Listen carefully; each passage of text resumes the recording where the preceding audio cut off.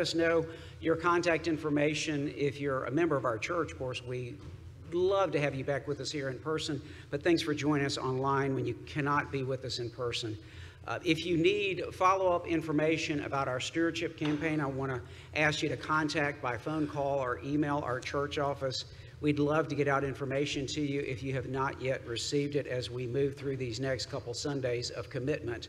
And we are blessed to have you with us. Also, for those of you who are with us in person as well as those who are watching online, if you have not yet received or picked up a copy of the Stewardship Family Devotional Guide, those of you who have children in your homes, or grandchildren, by the way, whom you'll be able to do this with, be sure to pick up your copies of the Family Devotional Guide for the stewardship season. We are in this Thanksgiving month and Thanksgiving season when it's so important to be committing ourselves to the Lord and talking with our children about what it means to put God first and to grow in faith and thankfulness and gratitude to the Lord. So we rejoice in that, and I'm delighted we have this opportunity for you, those of you who have children. Remember now, you may turn in your commitment cards over the next couple Sundays in the offering, or if you'd like to, you can use one of our First Connect cards. So I brought this up here to show you. And of course, you have three cards, a giving card, a worship card, and a service card. Fill out each one of those as you plan for your spiritual growth and involvement in the church this year. Thanks for joining us. I'm going to invite Reed Robertson, our university ministry leader, to lead us in our call to worship as we come together today on All Saints Sunday.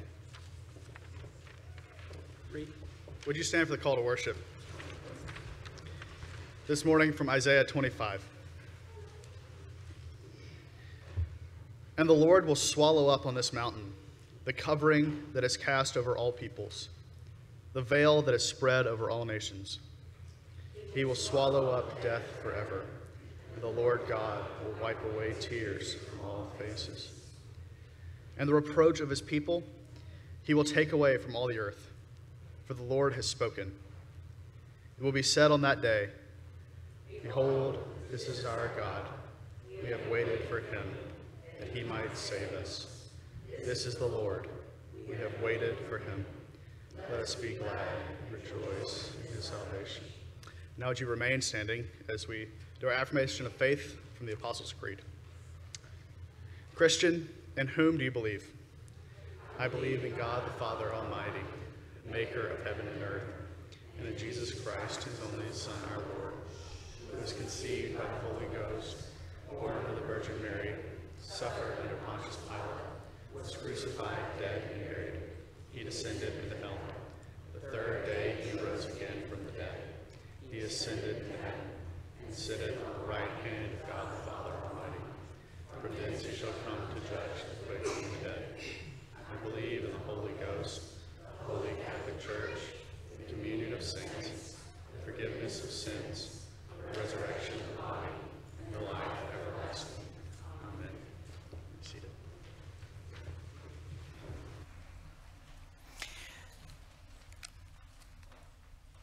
November 1st in the church year is All Saints Day, and this is All Saints Sunday, the first Sunday after All Saints. And we come together today and we give thanks for our saving faith, which is eternal through the Lord Jesus Christ.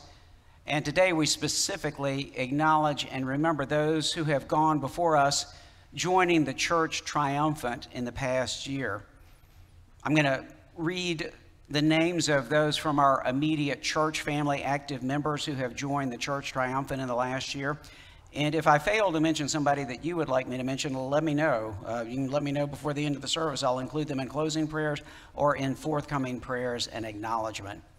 But those who were active members on our rolls who were acknowledged as joining the church triumphant this year, they include Elizabeth Mallard Duffy, March 19th, James Marion McReynolds Jr., April the 30th, Neil Amos, August the 18th, Roy Vernon Scott, August the 24th, and Molly Eccles, August the 25th.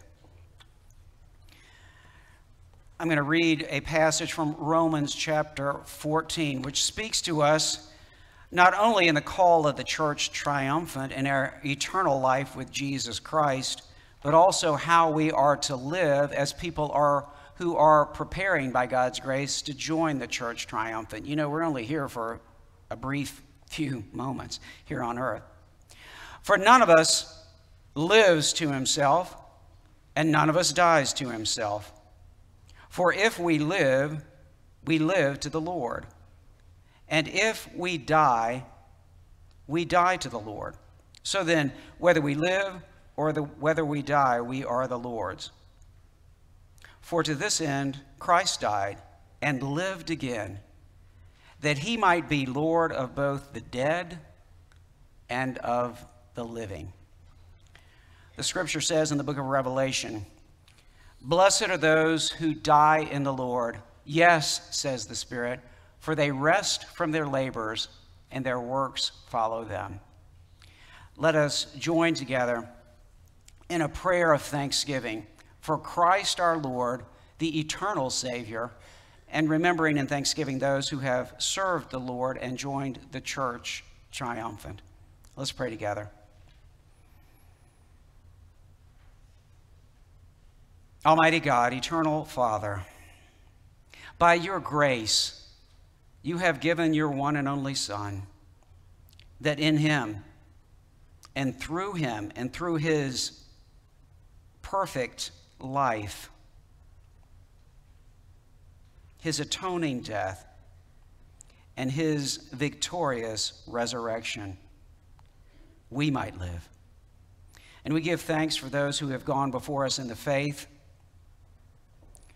for Elizabeth, James, Neil, Roy, Molly. And Lord, for all those, that great cloud of witnesses who have gone before us in the faith, hold us, Lord, in the joy of our salvation, strongly steadfast, that we might worship, give, serve faithfully as your stewards and your disciples here in these hours and these days and these years you give us, looking ahead to the call of the church triumphant in your glory in eternity to come. In your name we pray, Lord Jesus. Amen. Now I invite you to stand and join in our hymn for this day, For All the Saints, verses 1, 2, and 5.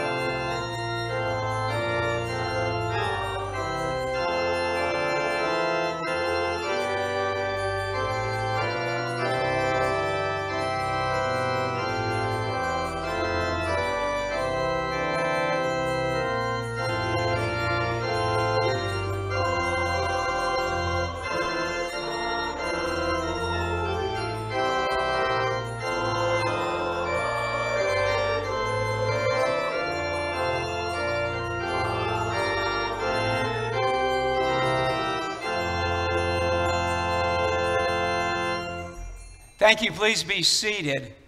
And we give thanks to Rejoice on this All Saints Sunday. We want to invite the children to come forward. And Miss Amy has a message for our children, as well as, by extension, to us about Operation Christmas Child. Because just like we're in stewardship season and it's time to respond, it's also, we're kind of in crunch time for Operation Christmas Child, aren't we, Amy? Come on down, guys. While the children are still coming forward, there are still so many boxes downstairs that are ready and waiting to be picked up so that you can pack them at home. And I also have a prayer wall of photos that I posted today where you can choose a picture and write a prayer for that picture. And that way we will cover Operation Christmas Child up until collection week. Woohoo! I love seeing all these kiddos. I love it. Okay. So if you came to Sunday school this morning, you saw we were packing lots and lots of shoe boxes. We had toys and brushes and water bottles and notebooks and markers and crayons and more toys. It was lots of fun stuff. You know what? These boxes are fun. They are fun. But do you know what? These simple boxes are also eternal. Not the box itself, but I'm going to tell you why, okay? First, when these shoe boxes go to boys and girls in different countries, we're able to share the gospel with them. We're able to share with them about Jesus. When we share the gospel with these boys and girls, we are giving them hope. We are giving them joy through the boxes. Wait just a minute, wait just a minute. We are giving them hope. We are giving them love. Some of these boys and girls, they don't ever get presents because their moms and dads only have money for food and shelter. When the local churches in these areas hand out these boxes, they're able to share with these boys and girls a wonderful thing called the Greatest Journey, and it talks with them about how to ask Jesus into your heart, and that is a wonderful thing right there. When these boys and girls hear about Jesus, and they tell their friends about Jesus, and they tell their families, it just keeps multiplying. More and more and more people get to hear about Jesus. And lastly, when all those people hear about Jesus in all those different places, then we are growing the kingdom all around the world. And that's exactly what God calls us to do, to go and spread the good news. The main thing that we can do, besides packing the boxes, is to stop and pray. And so we're going to do that this morning. Pastor Martin is going to pray for us. Pastor Martin is going to pray for us. And so I want you to be praying all during the week. I gave your moms and dads prayer bookmarks so that you know the special things to pray for, so that we make sure these aren't just fun boxes. These are eternal boxes. That's great. I mean, between these bookmarks for prayer, okay, and the stewardship prayer guide for families, we're actually going to be able to know as parents what to pray with our children about. I like it. It's pretty easy, right? Okay, let's pray together. Dear God, you guys pray with me now. Dear God, you're our Father in heaven. Every good thing comes from you.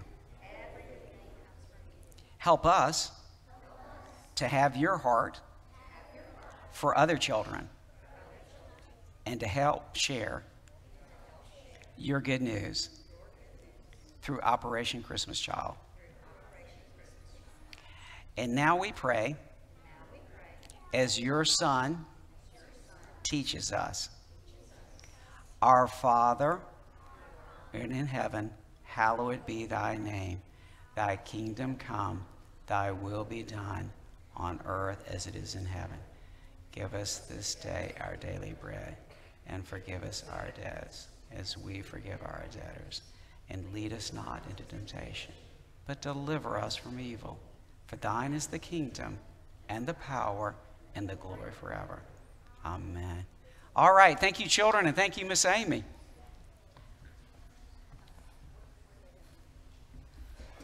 Outside, I think front steps for TLC, and then probably downstairs.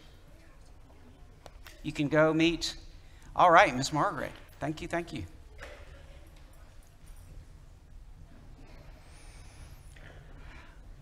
Again, we are blessed to be in the midpoint of our bicentennial year and really taking stock and giving thanks for all the ways that God has blessed us. God has brought us and delivered us wonderfully, really wonderfully, through a trying season of the COVID pandemic and all kinds of other uproar and, waves during the last couple of years with our nation and our community. God has been so gracious and so good, and so many of you as stewards have been so faithful. I have great news to share with you. Again, we are, over the next couple Sundays, we'll be making our commitments on Commitment Sunday for regular worship, not only on Sunday morning, but during the week, okay? Regular prayer time and worship time with the Lord, for our service to the Lord, specifically connected with His church, because the church is His key mission center that He sends out in the world. That's the Great Commission. And then also through your giving, through our giving to the Lord, His 10th, and then our further offerings in the joy and freedom of Jesus Christ. So we'll be turning in our cards. I have great news to share with you. Really, this is the session, and the board of directors have been blessed to make some major decisions over the last several months. One of the most important historic ones, really in a generation, was the decision last Sunday at a special call meeting that your elders, our elders and our board of directors voted unanimously on the recommendation of the finance committee and the stewardship team to eliminate and pay off the debt that had been kind of the albatross around this church's neck for nearly 20 years, dating back to 2003. Previous kind of sub-generations of our church and leadership had not been able to address this, but God made the way this year and this fall for us to address that debt that had been lingering over the church family. And so we're really here to celebrate this through a combination of a gift that was made, I think, shortly after I came here from a long time faithful member of our church, Frank Jackson, giving a house. He had an extra house that he gave, and the proceeds from that were around $100,000. In the last 6 or so years, the fund from that appreciated up to around $200,000.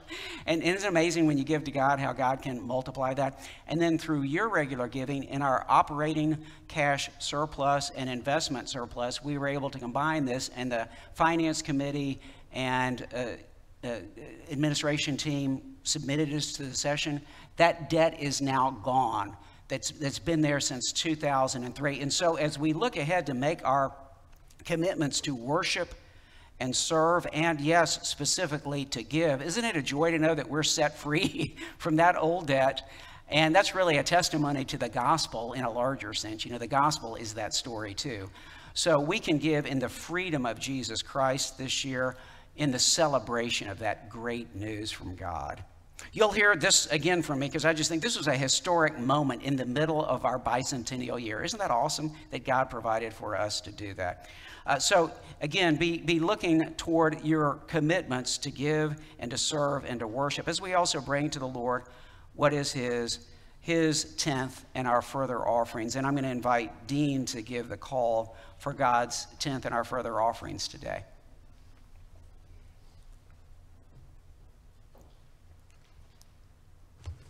So in the family devotion packet that went out, it focuses on a verse from 1 Chronicles chapter 29, verse 9, and it goes over a 3-week kind of a three devotion time period, however you decide to split that up. But I wanted to read 2 verses from 1 Chronicles 29, verse 6, and then verse 9, which is the one that the devotions are over. Verse 6 says this: "Then the leaders of fathers' houses made their freewill offerings, as did also the leaders of the tribes, the commanders of thousands and of hundreds, and the officers over the king's work." And verse 9 says this: "Then the people rejoiced, because they had given willingly, for with a whole heart they had offered freely to the Lord. David the king also rejoiced greatly." So as we continue in our worship and we continue to just be thankful for that debt being paid off, for that amazing freedom that we have now, let us continue by bringing our tithes and our offerings, and let's do it freely, willingly, and with a joyful heart. Let's pray. Father in heaven, you are our great Father forever and ever. God, you have blessed us, you have blessed this church with the opportunity to pay off a debt that is a big debt. And God, we are thankful to you for that. Father, we are also thankful that you are our rock, our fortress, our Redeemer. And God, we know that all that is in heaven and all that is in this earth is yours. Riches and honor all come from you. But Father, we ask for your forgiveness because we often hold on to the things of this world. We hold on to our possessions. We hold on to our positions, our influence, our wealth, our money, and all the things that brings. Father, we ask for you to forgive us for that because you are over all these things. You are the one who makes our name great. So, Father, we pray that you will help us. Help us to give freely. Help us to give with our whole heart. Help us to give willingly and with a joyful heart, our treasure, our time, and our talent. We pray this, Lord, to the glory of your name, and we ask that you will continue to multiply these gifts and use them for the spreading of your gospel message here and around the world. It's in Jesus' name I pray. Amen.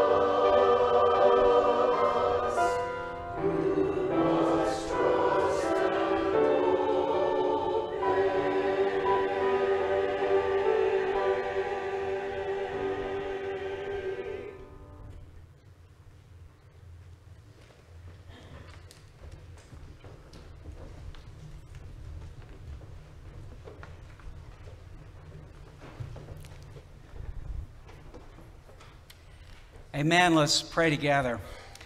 Lord, you call us to trust your plan, to trust in you. And we pray, Lord, that you would open our hearts and open us to live trusting you and to live in the fruit and the faithfulness of trusting you. In Jesus' name we pray. Amen.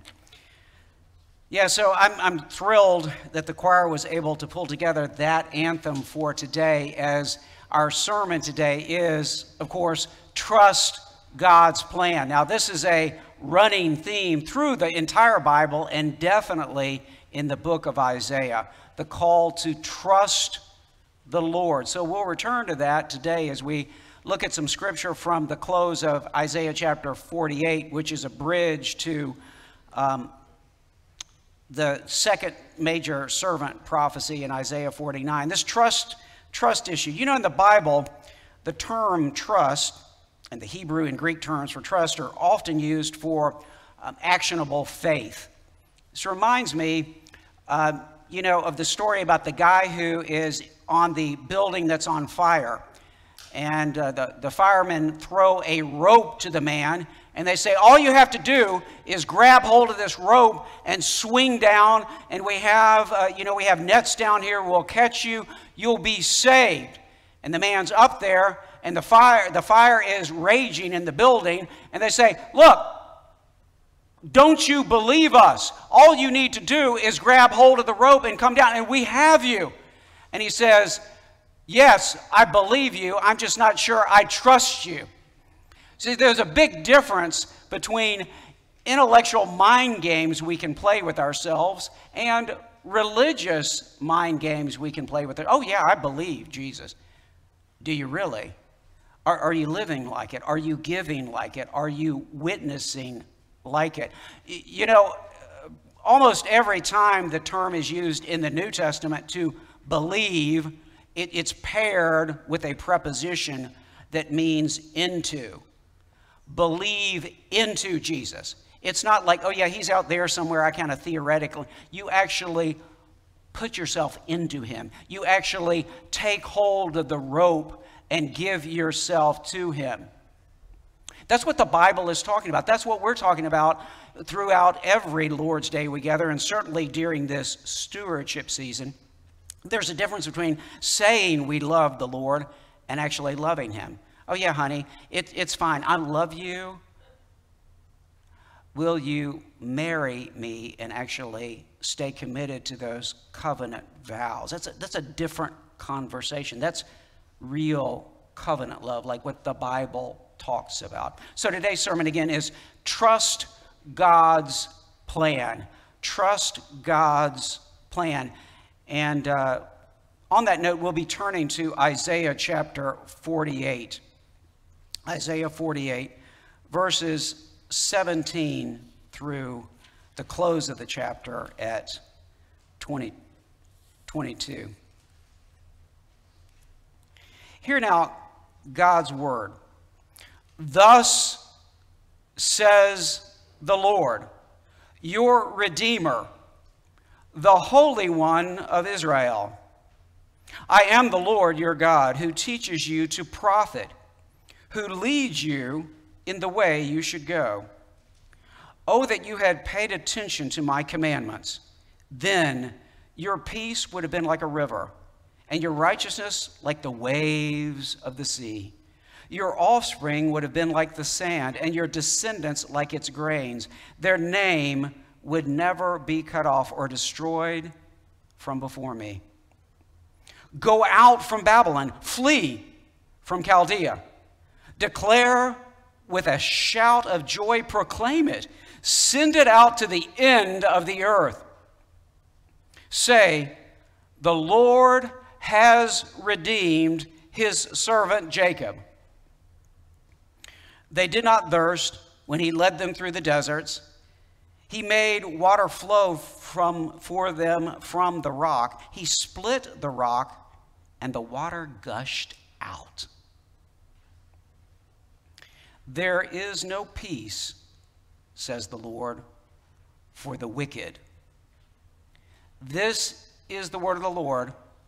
Thanks be to God. Friends, the grass withers, the flowers fade, but the word of our God will stand forever. Amen. We will have another scripture reading kind of in the middle of the sermon here, and I want to go ahead and put you on notice. You need to have the sermon notes because it's right there kind of above the fold. I'll have you stand and read several passages of scripture with me in response in the middle of our sermon today. But we're going to start off with this theme, this message from God. The Lord says, I am the Lord your God, who teaches you to profit, who leads you in the way you should go. Winsome Sears, what a name, Winsome, right? That's what we're called to be as Christians, to be not obnoxious witnesses for Jesus, but instead to be winsome witnesses for Jesus. Winsome Sears was elected this past week, I don't know if you saw the news, as the Lieutenant Governor of the Commonwealth of Virginia. Now, let me tell you a little bit about Winsome Sears. I'm going to talk about a couple of people from the news this week that their stories and their testimonies hit me. When Winsome Sears was 6 years old, She was a little Jamaican girl. She and her family immigrated legally to the United States, and her daddy moved them to the Bronx, to a tough area of the Bronx. By the time he had paid for and arranged for them to travel to the Bronx, in his first day in the United States of America, after arriving in the Bronx, Winsome Sears' dad had $1.75 to his name. $1.70. I'm just going to guess most of you, and most of you watching, hey, you've got an electronic device. You probably have more than $1.75 to your name. But you know what? He had faith. He was a strong Christian, and he believed that God had called him to the United States of America, and he wanted to pursue education and advancement for himself and for his children, because his idea was the education and the possibilities for people, regardless of your race, skin, color, background, are the greatest in the United States and anywhere in the world. That was what he believed. Can you think of it? The best education in the world available in the United States of America. While he pursued his education, he took all kinds of jobs, a combination of jobs, making virtually what we would consider nothing. And he worked his way up, and Winsome followed suit. She worked her way through high school, a lot of disadvantages as a Jamaican girl background, but she made it all the way through. She graduated from high school. Can you imagine that? And after graduating from high school, she enlisted in the U.S. Marine Corps. Now, we're going to recognize that this is Veterans Week, so I thought this was kind of cool. This is a Marine veteran who was able to then go on and get a community college degree, and a full university degree, and a graduate degree, kind of bridging off of her service in the United States Marine Corps. She also, as a Marine, met her future husband, a fellow Marine, and they both actually served the Marines as electricians. And sure enough, down the road now for years, Winsome and her husband, Terrence, have owned and he's run a small plumbing and electrical company in Virginia, the Shenandoah Company, electrical and plumbing company. So anyway, that's what they do. Now, their story is one of great blessing and success, but also of challenge. You may know their story. They have 3 children, but one of their children, a daughter, developed bipolar disorder. By the time she was a teenager and then a young adult, lots of increasing struggles. And Winsome Sears, who had been elected, upset a longtime incumbent Democrat in the Virginia Assembly to win a seat in the Virginia Assembly, lost a later race running for U.S. Congress, and then took a number of years off from politics because she was trying to help and care for her now adult bipolar daughter, who, by the way, had 2 children. And tragically, I think about 11 years ago, that daughter and her 2 young children were all killed in an automobile accident that she had. So Winsome Sears has known what it is to go through challenge and grief and loss. Those of you who've lost a child, and maybe a child and grandchildren at the same time, can relate to that and resonate with that kind of grief. It's really unimaginable, I think, for most of us. But just last Tuesday, Winsome Sears became not just the first black woman or the first veteran woman elected to the lieutenant governor position in the Commonwealth of Virginia, but in fact, the first woman, period, elected to that position. And she's also the first, this won't surprise you, the first woman of Jamaican descent ever elected to a statewide office like this in Virginia. She said in her speech Tuesday night when she was declared the winner, she ran in connection with her kind of co-running mate was a man named Glenn Youngkin, who won the Virginia governorship. She said, "We ran an impossible, improbable campaign. God was exactly with us. Otherwise, we would never have made it. And so I want to finish up by thanking you, Jesus." This is on national TV now. "By thanking you, Jesus, how sweet it is." I focused us last week on Reformation Sunday. I want to continue to focus us through this stewardship season, certainly, on that verse that every Christian should know, certainly every Christian parent should know, and be teaching your children, Romans 8:28. And we know that God causes all things to work together for the good of those who love him, those who are called according to his purpose. God causes all things to work together for the good of those who love him, those who are called according to his purpose. Another person in the news, on a different level person, but Dansby Swanson. This past week, and really for the last couple of weeks, I've been tracking him, great college baseball player who now plays for the Atlanta Braves as their starting shortstop. He's from Marietta, Dansby Swanson is, and when he was a one-year-old baby boy, in 1995, the Atlanta Braves won, at least for the Atlanta Braves, when they've been in Atlanta, their only World Series championship. They won a couple other times, I think in Boston and Milwaukee.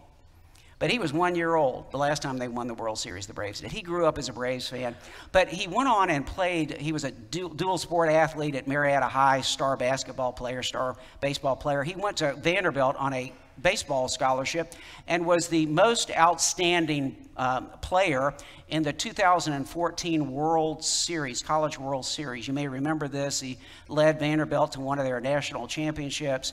And then the next year, he was a finalist for the Golden Spikes and selected #1 in the Major League Draft. Can you imagine that? #1 in the entire Major League Draft. But that's kind of a blessing and a curse, honestly, because if you go #1, you're a marked man. Everybody follows every strikeout, every error you make, for the rest of your life. And this guy was, selected #1, kind of like being recruited as a place kicker for Mississippi State, maybe. I don't know. But anyway, so people are going to pay attention to what you do. Particularly, they really pay attention when you mess up. Have you ever noticed that kickers don't get much credit when they make it, but when they mess up? And we seem to be living a lot of that lately, right? So anyway, kind of a blessing and a curse. He's drafted #1 by the Arizona Diamondbacks as their future franchise player, like the face of the franchise.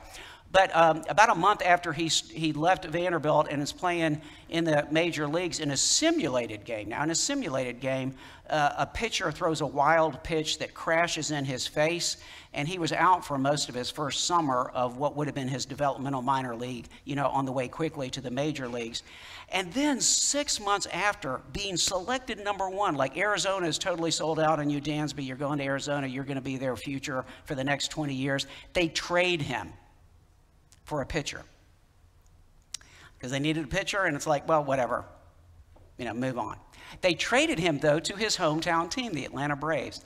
Now, fast forward, I've got several Dansby stories for you because he's a very strong Christian. He and his girlfriend, Mallory Pugh, who plays for the U.S. national soccer team, World Cup winner in 2019, Mallory Pugh. Yes, there are some strong Christian women, actually, on that national team, too. They're really strong Christians. But, I don't know if you saw the nationally broadcast interview after Game 4, after Swanson hit that home run and kind of turned the game around, and the Atlanta Braves went up 3-1 on the Houston Astros. He told the Fox station, this is the national broadcast of the World Series, immediately, on the field right after the game. The interviewer said, hey, it's really great for you to be playing for your hometown team, isn't it, for the Braves? And I'm sure that was really a blessing or an exciting thing for you when you got traded. And he said, actually, no. Getting traded over here at the time, I didn't really understand it. I was devastated. But then he said this on national TV, Swanson did. God's always got a plan. And if I've learned one thing, it's having faith in that plan will never fail you. It's one of the best things that ever happened to me. In other words, the disappointment of being traded. God worked through it. And then he went on to say, now I get to, see my niece and nephew grow up. I'm in Atlanta. I wouldn't have met Mallory, his Christian soccer star girlfriend, except through Christian friends after he moved back to Atlanta. So he was giving testimony of that. But that made me think about and go back to look at some earlier interviews he had. And honestly, I could share a whole lot, but just a few of them. He emphasized back in 2018, after a really hard 2017 year, he said, when everything is going well, you don't often make adjustments. Failure teaches you so much. God's timing is everything.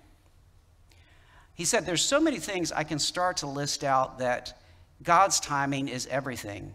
And my struggling last year with his baseball, but I'm so tremendously thankful that I went through it. It's such a blessing, the fact that we're even alive. And then he got really philosophical and says, the odds of your even being born are ridiculous. In other words, it's a total miracle that the world exists and that human beings exist, and certainly that you exist. After Swanson, went on in Game 6 to hit that kind of game-clinching, put the game out of reach home run, that monster hit that he had off the high wall in Game 6. And then Swanson made the final out, at shortstop to put the game away, to give the Braves their first World Series championship since he was a little baby boy. He again was the guy, interviewed on the field immediately following the game. And the interviewer for Fox asked what it felt like, how he thought this had come together. And he said, destiny, I guess, the good Lord. He's blessed me so much. I wouldn't be here without him. Just the peace that he gives me, it's remarkable. Especially in moments like this, you can never go wrong trusting him. You can never go wrong trusting. I'm just so thankful to be here. Isaiah 48:17, thus says the Lord, your Redeemer, the Holy One of Israel. I am the Lord your God, who teaches you to profit, who leads you in the way you should go. So for the sermon points today, we've got 3 of them. Trust God's plan, pay attention. Number 1, trust God's plan, pay attention. Moving on to Isaiah 48, 18 and 19, verses 18 and 19. Now, do some of you like the beach? Some of you like the beach? I think some of you do. Some of you like the sea. You like the particular locations where a river goes into a sea. That's a really gorgeous combination, isn't it? Well, that's what Isaiah is picturing here. So just hear this. And God is picturing through Isaiah. Oh, that you had paid attention to my commandments. Then your peace would have been like a river. Craig, a lot of songs written off of this now. Then your peace would have been like a river, and your righteousness like the waves of the sea. Your offspring would have been like sand. You see this picture? Can you hear this picture? And remember the prophecy to Abraham that his descendants would be like the sand, okay? Uncountable. Your offspring would have been like the sand, and your descendants like its grains. Their name would never be cut off or destroyed from before me. So the takeaway here is to focus on God's word and follow God's word. Focus on God's word and follow God's word. Again, one more Dansby story, Dansby Swanson. He talked heading into this season, which ended up with, World Series championship, but early in the season, he did interviews where he talked about how heading into this year, he's always been a strong Christian, but he really got focused this year on doing a devotional with the team chaplain and with his girlfriend, with Dansby's girlfriend, Mallory Pugh, with Braves team chaplain, Terry Evans. He started doing then something that he hadn't done before, which is remember the scripture and meditate on the scripture all through the day, including when he's playing in baseball games. Okay? So he started doing that this year. He'd never really done that before.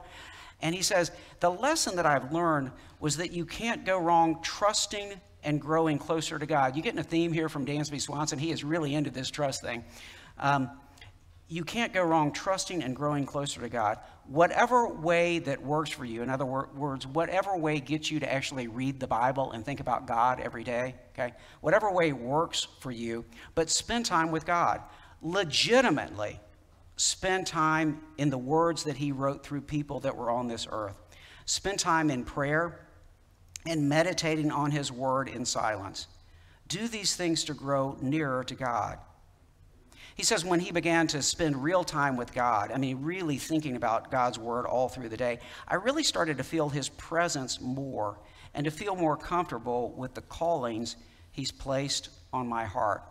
Focus on God's word and live by God's word. Now, secondly, trust God's plan, go out. Go out. And you need to get ready because this is our responsive reading thing. I'm going to read a first verse from Isaiah, and then I want you to see with these other verses how later prophets, Jeremiah, John in the book of the Revelation and Zechariah all kind of echo off of what God says through Isaiah about going out from Babylon. So Isaiah 48:20, the opening part of it, go out from Babylon, flee from Chaldea. Now you all stand, and I want you to read through these with me, these other verses. You see they're in sequence here from Jeremiah and Revelation, and then ultimately Zechariah 2. Y'all read them with me now. Flee from the midst of Babylon, and go out from the land of the Chaldeans. For behold, I am stirring up and bringing against Babylon a gathering of great nations from the north country. That's Jeremiah 50. Now, moving on to Jeremiah 51.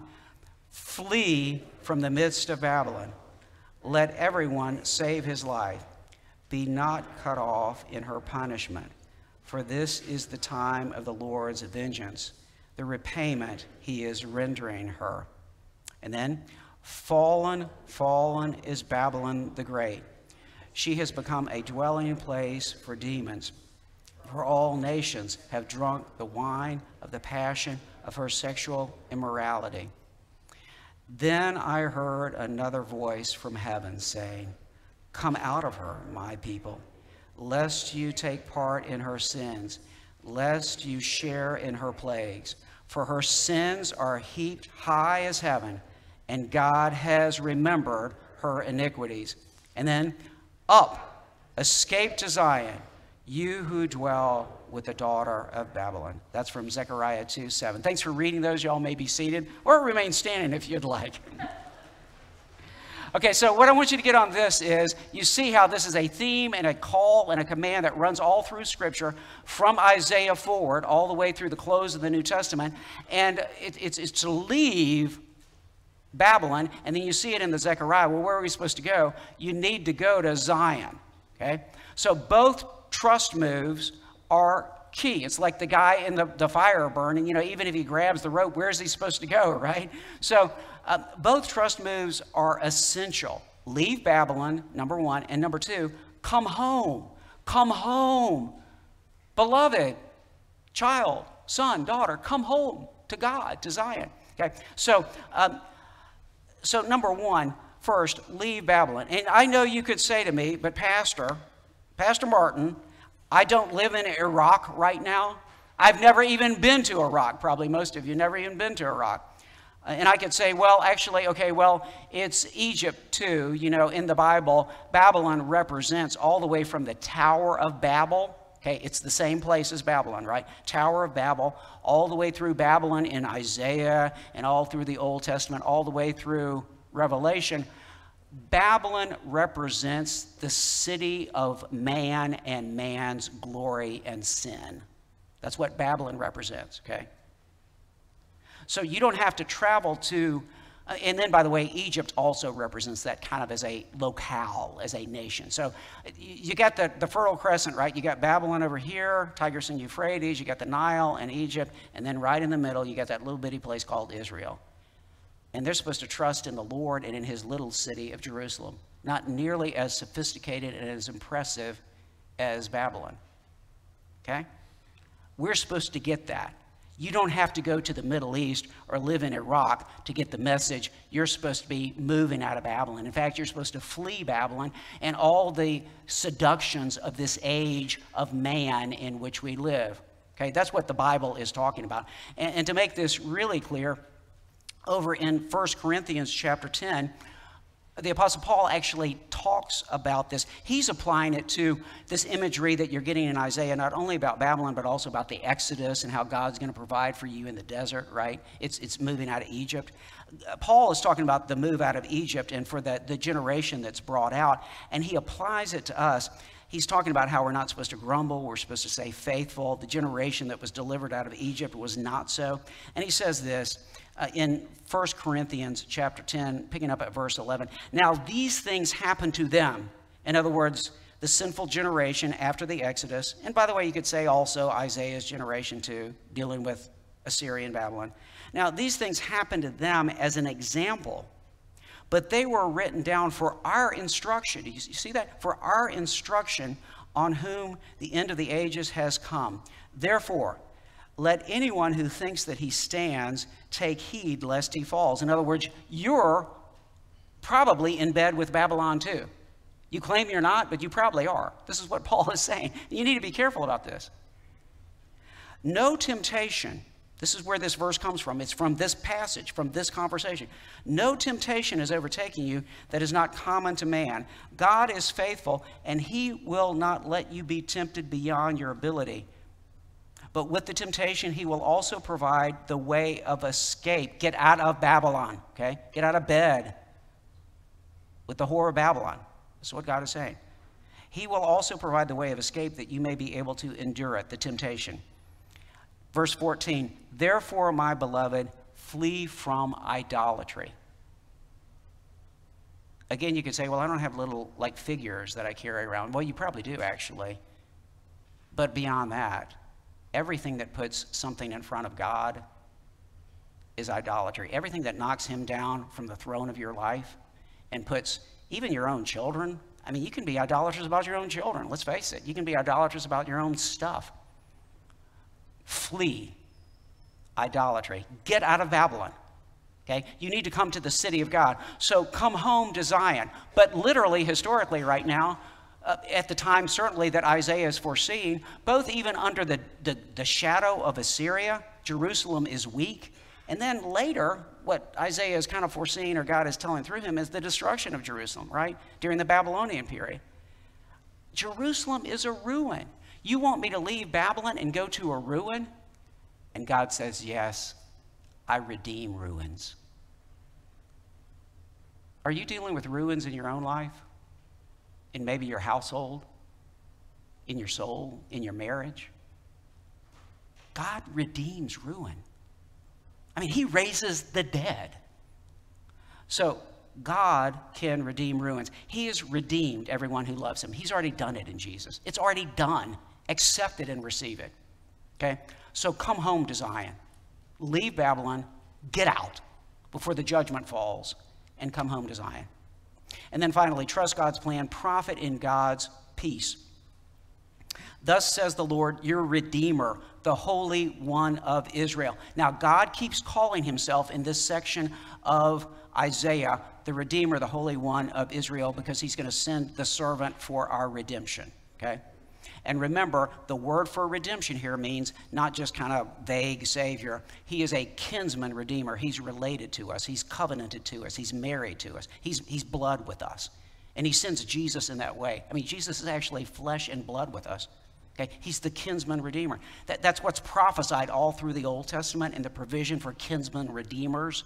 And then that's what Jesus is called. So God says, I'm your kinsman Redeemer. I'm sold out to you. And he's the Holy One, so he's totally above us and beyond us, but he's the Holy One of Israel. He condescends to be in relationship with Israel and with all his people. Isn't that awesome? So he uses that title, and he says, I'm the Redeemer, I'm your Redeemer, the Holy One of Israel.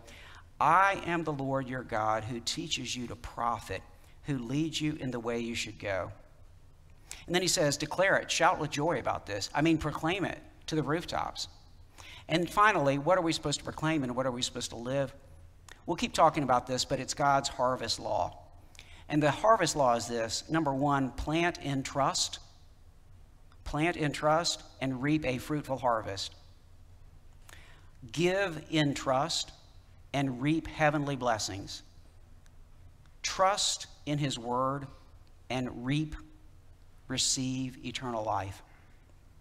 Yeah, this God's harvest law runs all through the Bible. If we're Christians, we're supposed to understand this and live like this. I mean, what we do, what we give matters. There's this harvest principle here. Galatians 6, 7 and 8, God's word says, do not be deceived. God is not mocked. For whatever one sows, that shall he also reap. Let me repeat that. Whatever you sow, you will also reap. For the one who sows unto his flesh will from the flesh reap corruption. In other words, you indulge yourself in life. You use all your time, your money for yourself. I mean, it's just going to hell. I mean, that's what this just said. But the one who sows to the Spirit will from the Spirit reap eternal life. Plant in trust leads to a fruitful harvest. A friend of mine was just asking me recently, what's the difference between justification and sanctification? And the thing is, a lot of Christians just think, well, the whole point is just to get saved. No. Salvation and justification are just the beginning, the ground of a life of fruitfulness, so that God, the New Testament is focused on us bearing fruit, right? That's sanctification. I mean, the way we tithe and give, the way we witness to other people, the way we parent our children in a godly way, the way we make choices with our time and our hearts, this is all a matter of fruitfulness, okay? So that's the life of salvation in Jesus is called to be a life of not only justification, but increasing holy growth. How are you growing right now? Plant in trust and you will reap blessings eternal. Likewise, give in trust and the harvest is heavenly, okay? Malachi 3:10, bring the full tenth into God's house, into the storehouse, that there may be food in my house, says the Lord. And thereby put me to the test, says the Lord of hosts, if I will not open the windows of heaven for you and pour out for you blessings until there is no need into eternity. Do you believe him? Or are you just saying you believe and not actually taking hold of his grace? Jesus puts it this way about our giving, what we give to his mission, to the church. Give, and it will be given to you. Good measure, pressed down, shaken together, running over, will be put into your lap. Jesus says this now, for with the measure you use, it will be measured back to you. With the measure you use, it will be measured back to you. And then, of course, trust in his word. This is the way of life. Romans 10:17. So faith cometh by hearing, and hearing by the word of God. Jesus tells a parable of a sower. What is the sower spreading? Seed. What does the seed represent? The word of God. Are you trusting the word of God, and is it bringing forth fruit in your heart, in your family, in your life? I pray that you will turn and open yourself to trust him and his word.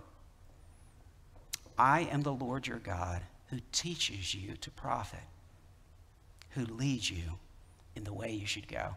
Come with him now and forever. Get out of Babylon. Come home to Zion. In the name of the Father, the Son, and the Holy Spirit, now and forever. Amen. Let's pray together. Lord, we come before you and we, Lord, acknowledge your grace and we rejoice in you. And I pray for anyone here, Lord, who, Lord, truly is not trusting in you, that they would know that you are a redeemer. You can redeem even ruins. You can turn our lives around. And Lord, that you can, Lord, save our souls, that we would trust in you.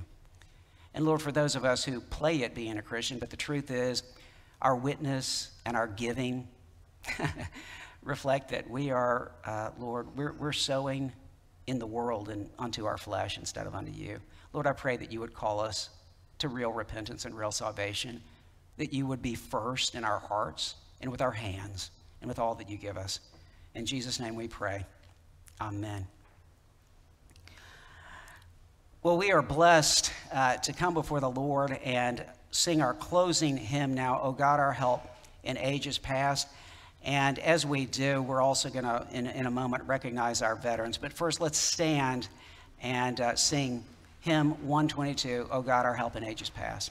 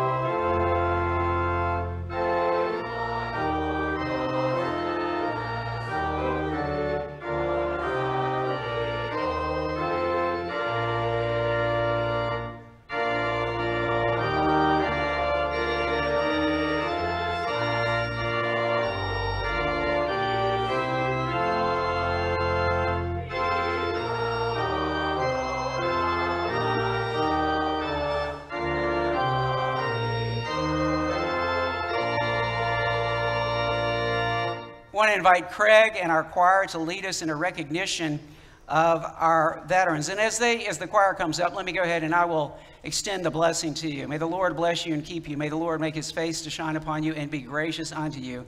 May the Lord lift up his countenance and give you his peace now and forever. In the name of the Father, and of the Son, and of the Holy Spirit. Amen. This week our country will recognize our veterans, and as we sing America the Beautiful, we'd like to ask those of you who are veterans or close relatives of veterans to remain standing if everyone else would have a seat as we honor our veterans.